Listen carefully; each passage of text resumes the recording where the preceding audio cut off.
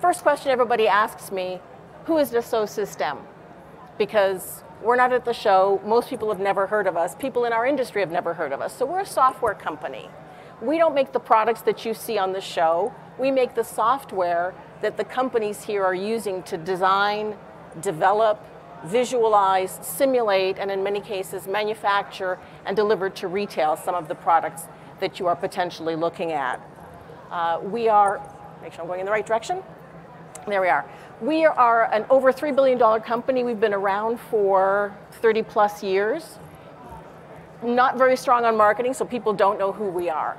But if you look around the show, if you're looking at glassware, tableware, cookware, small furniture, and anything in the realm of small appliances, that's where we play. We have about 17,000 customers in the home and lifestyle industry. And a lot of brands that I can't publicly mention, but people like Arc and Bernardo Crystal and Bosch, Electrolux and LG, many, many brands here at the show, Seb, for example. And so we have, in our portfolio, we have 12 different brands. And so when you think about consumer social and sentiment analysis and using big data to make smarter products, thinking about what the consumers are looking for, design, development, engineering, simulation, taking that potentially directly into manufacturing, making molds, tuning products, that's the space that we play in. And our corporate mantra is very much tied to some of the trends that are emerging, which is our goal is to manage sustainable innovations to harmonize product nature and life. We believe very strongly, like the last presenter who was up here, you have to change the world by changing the way people manage in the world. We do not have unlimited resources. We cannot continue to consume and do things the way we do. So making more sustainable packaging, making bottles out of corn products that can decompose instead of turning into ocean plastics, that's the kind of projects that we like to work on with our customers who are making the packaging, who are making the cosmetics or the foodstuffs that you're eating or the industrial equipment that's making those things. So that's a little bit about who we are. An example of the kinds of product categories that we're into. My role in the company, I work on business process consulting. And so I have a 30-year background working in the industry. This is the first and only software company I've ever worked for. And my goal is to understand what is working today with consumers, what's not working, but more importantly, where are things going in the future? Because if you're thinking about what you want to put in your store, you're looking out at the next season or maybe another year or two ahead. If you're a brand manufacturing for retailers, you're thinking a few years ahead at what you want to put into your product line. We're a software provider. We have to think about where is the market, the consumer demand going to be in 5 years, 10 years, 20 years, so that we can develop and code the software that will support developing the products that will meet consumer needs of the future. And it is happening incredibly much faster all of the time. So one of the things I wanted to talk about was a report that we had commissioned from Frost & Sullivan together with a survey of about 1,200 people worldwide in preparation for the Consumer Electronics Show where we presented, like I said, 2 months ago now. Time flies. And what was fascinating to me is that some of the trends that emerged from that were things that I had seen last year here at the International Home and Housewares Show, and particularly in the Smart Pavilion, because we all think of, and it isn't even called the Consumer Electronics Show anymore. Actually, this is the first year they've just renamed it CES. And we said, looking at what we saw this year, it has truly morphed into the Consumer Experience Show. It's finally not just for geeks and drones and games. It's really about how do consumers want to experience the world differently and how do products need to change. And it was cool to see the Bell taxi helicopter there, but there were also a lot of home-related products. And so 3 of the things I'd seen last year, and I encourage you to walk the show and look for things that are emerging. A lot of focus on the connected kitchen. And where is that going? And what does that mean to different people? A lot of focus on digital health tied to aging. Because there's both the millennial growth, and actually the fastest growing segment is the segment of the population over 50. And at the same time, there was a lot of focus on voice as the next user experience. And I was fascinated because I'd seen that at NRF, and I'd seen it here, and I went back and I was evangelizing it to people that we have to help our customers make products with more voice embedded and voice connection, because it's a growing trend, and everybody's like, not so sure. It was everywhere at CES. Everything is voice enabled because if you're making a device to make my life more convenient, my hands are busy, I want to be able to just use my voice. And so that was some of what we'd seen here last year. And again, kudos to the Smart Home Show. Thinking specifically about this report, I'm going to cover a few of the key trends that we did see. A big change in consumer values. So millennials by far are the group who consume the most organic produce. They have a very high expectation about sustainability and circular economy being built into their products and built into the products that they want to buy. And they want to know a lot about what's in that. So if you think about food, it's farm to fork. And the clothing expression is sheep to shelf. And so the more you can tell them about your products and the provenance of your products, they want that kind of information. And it's not just about the sustainable journey, but the whole journey of the product, because they're used to seeing that. And I give kudos to Beta for making that information available. I was looking at the products and playing with the information. It's the kind of self-service that we all have come to expect. And the more you can give them that information, the better. The other thing that's happening is because they're looking for that information, they somehow feel more comfortable with local and niche brands than they ever have before. And I think that puts pressure on global players to stay relevant and stay connected to these consumers. And I mentioned the cooking revolution. And so there is a real movement towards eating at home. We've reached the tipping point in roughly 2017, 2018, where the cost of eating out has gone significantly above the cost of eating at home. They were fairly close for a number of years. And when you think about convenience, people were into that. But eating out has gone up as the cost of labor has gone up. Eating at home has actually come down in proportion. And it's interesting that the millennial generation, 82% would prefer to eat at home. The problem is they don't know how to cook. And one of the reasons for that is the skills of cooking skipped a generation. Women went into the workforce.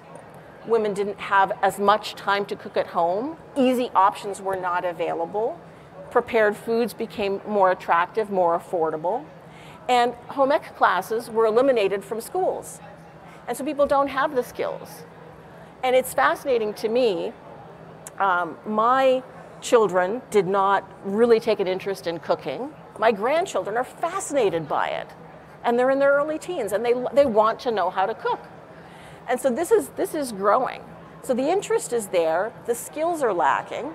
So if I have a preference for healthy cooking, what are my options? And meal kits went very nicely into that niche, thank you very much, but that's not the be-all and end-all, because someone has done that for you. Where's the creativity?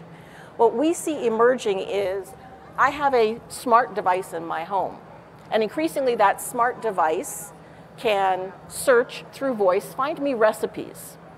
That is happening a lot today. So what's next? What do we see happening in 2030? And the whole Youngly and KitchenAid, kudos, because they're seeing this happening. But I want my smart device to know what's in my fridge. My fridge knows what's in my fridge. My new smart fridge knows what it's got. So I want my smart device to check what's in my fridge and let me know what recipes I could make tonight with what I have.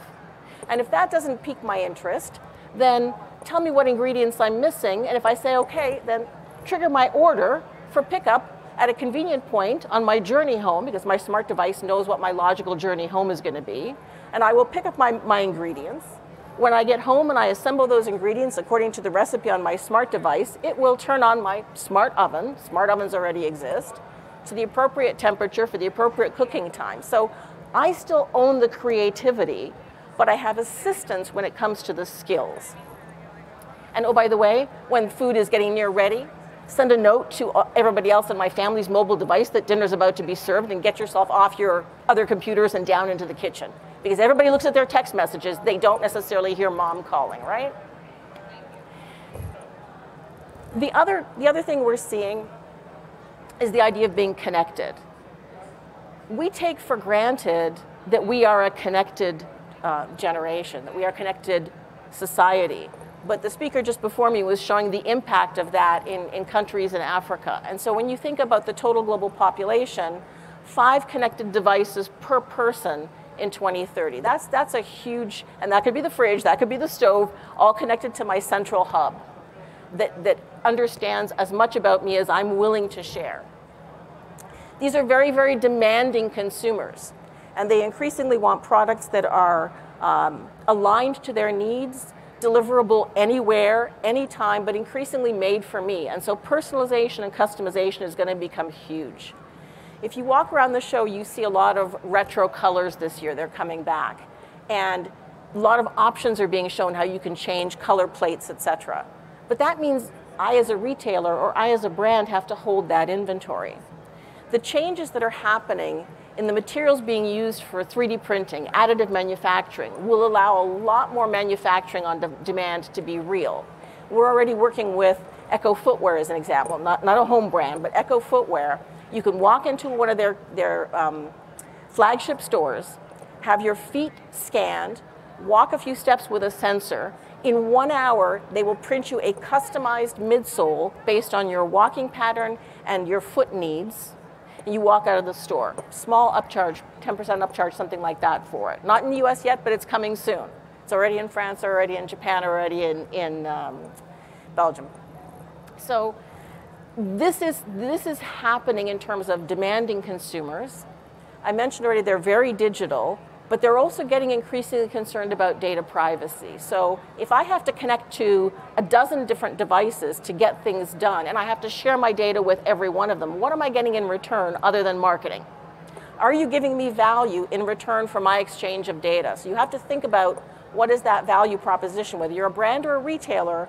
What is it that you're giving in return for what you're asking from the consumer? Because the GDPR protections in Europe are just the tip of the iceberg. Consumers themselves are going to start protesting very soon.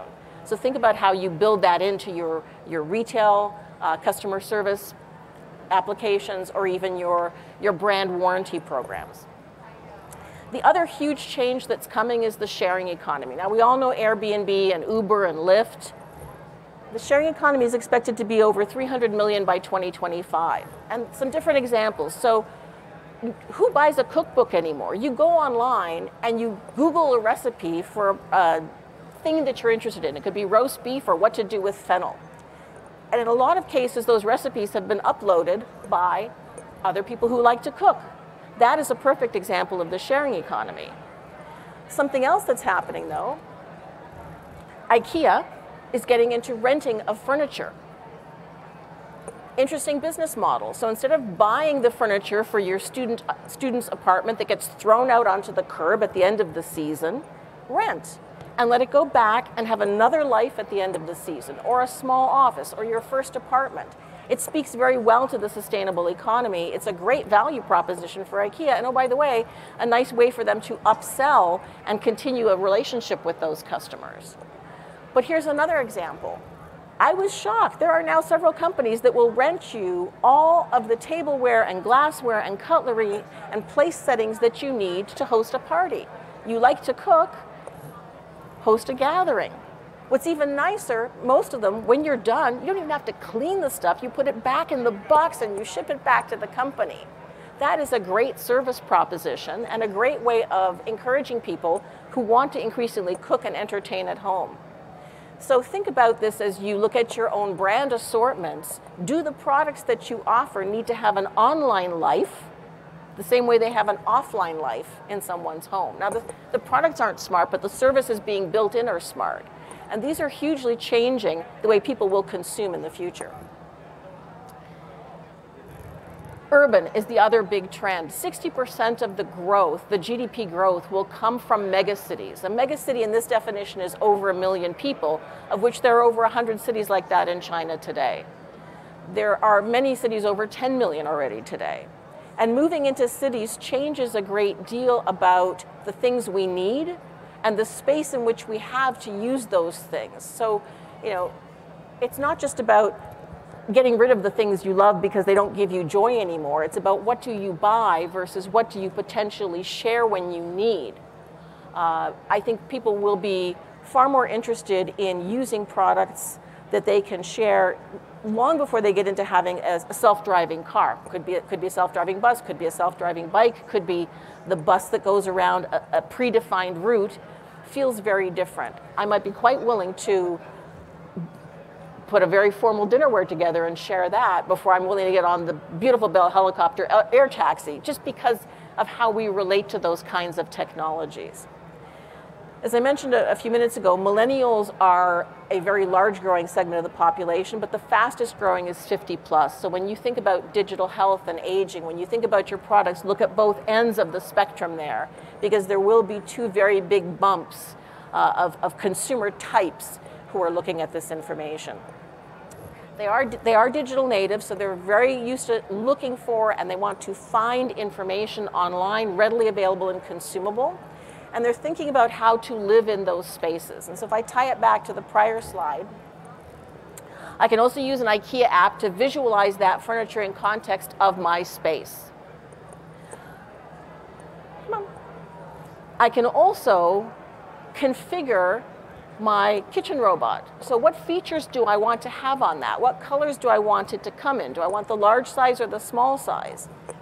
And so I can put together how I want that to look, and I can increasingly visualize that in 3D virtual rendering.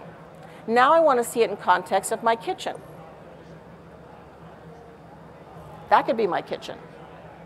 Or maybe I have a smaller kitchen. Or maybe I want to see it in context of my entire house. And I'm showing you these images because these are not real, these are 3D renderings. And this is the quality when I talk about 3D rendering and what that means. A lot of companies today are designing and developing products in 3D. And frequently at the back end, they are developing beautiful sales and marketing collateral in a different 3D program to be able to use for e-commerce. And that's a break in the process that adds time. If the consumer expects everything to be getting faster and faster and faster, what will increasingly happen is those models will evolve and I will be able to reuse and repurpose them with much, much easier and simpler technologies, which is the kinds of things that we are working to continue delivering and developing so that I can go from my engineering model to quick consumer validation before I ever have to commit to production. Now I know whether I have a winning product or a losing product, and I can allow the consumers to give me that kind of precious feedback to understand what I should take to market in the first place, or how much of it, or at what price point. And there's bits and pieces of these things all in the market today, so this is not radical reinvention. This is the evolution that we see happening very, very quickly.